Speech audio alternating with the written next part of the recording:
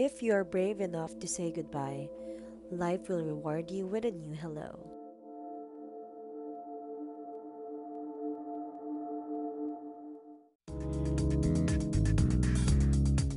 Hello guys! Welcome to my channel. It's me, Myka B, and with me is my sister. Nakaka-break lang sa jowa niya. Charot. Charotera. So, this video, para to sa mga naiwan, nasaktan, at gustong bumangon ng bonggang-bongga. Ganun! So, keep on watching and check out my breakup makeup look. Go! So first off, we're gonna start to moisturize her face with Innisfree Mist. Then next up is the primer. So I used the Kiko Milano Smart Radiance Cream 3-in-1 primer, cream, and highlighter.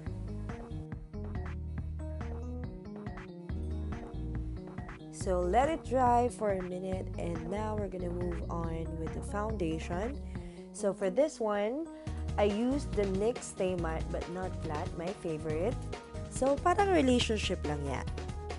For it to last, you should have a strong foundation. Bongga!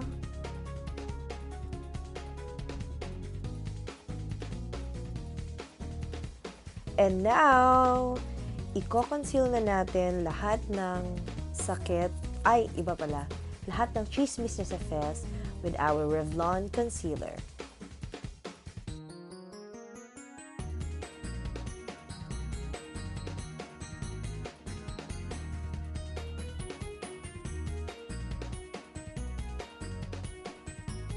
So now we're going to apply a foundation. So I'm using a MAC NC25 matte foundation.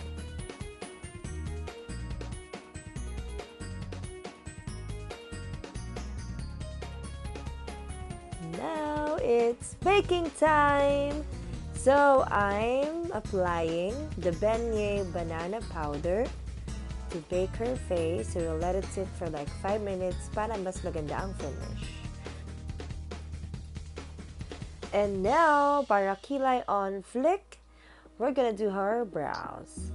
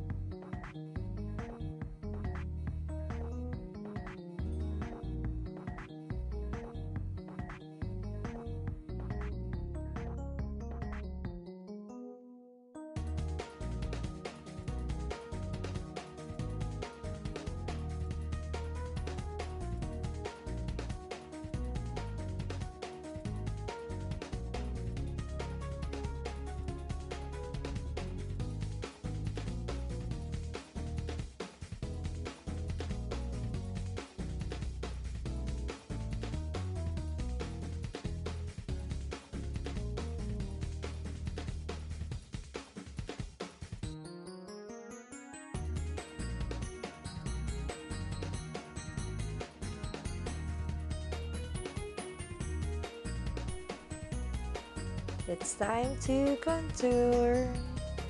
So, kakapalan natin yung sa face niya para mas lalo siyang tumayat tignan.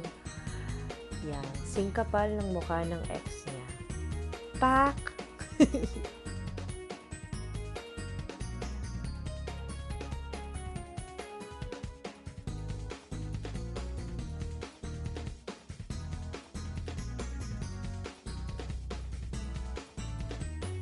So to top it all off, I'm gonna use the Chururut shade from Vice Cosmetics. Then the ColourPop lipstick. So this one is my favorite as well. And then lastly, the gloss from Revlon. And to complete the look, I'm gonna fix her hair. Syempre, ang request ng lola mo, kulot-kulutan. So, ipapaikot-ikot lang natin ang hair niya katulad ng pagpapaikot sa kanya ng ex-jowa niya. Charing!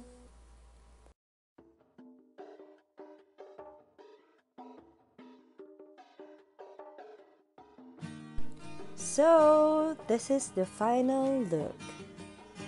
Nasaktan, iniwan, nagpaganda. Well, it happens to everyone as they grow up. You find out who you are and what you want.